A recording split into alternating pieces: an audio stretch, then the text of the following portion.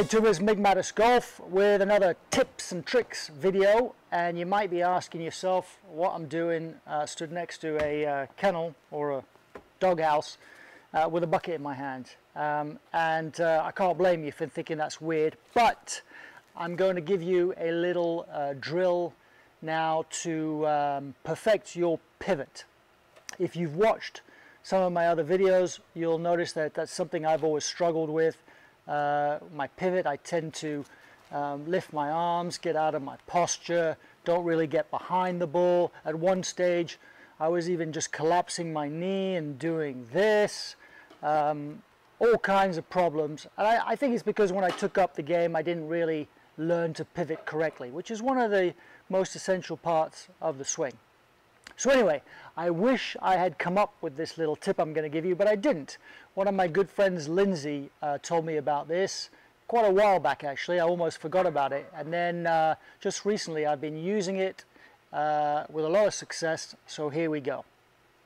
If you struggle to figure out what a good pivot is or how your body should move in the backswing, then this is a very simple drill to visualize essentially what you should be doing to get into those positions.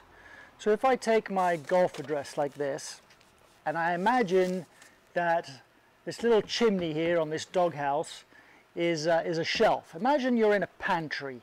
Imagine you're in a tight pantry with just, you know, about a yard across or something with shelves on either side. And imagine that when you're in your golf posture, that there's a shelf that is just about shoulder height, maybe even like slightly higher, nothing too crazy, but maybe shoulder height or just slightly higher. And you're going to take a box or a bucket or something manageable, a ball or something, and you're going to get into your address posture, and all you're going to do is say to yourself, I'm going to stick this bucket on this shelf. That's all you're going to do.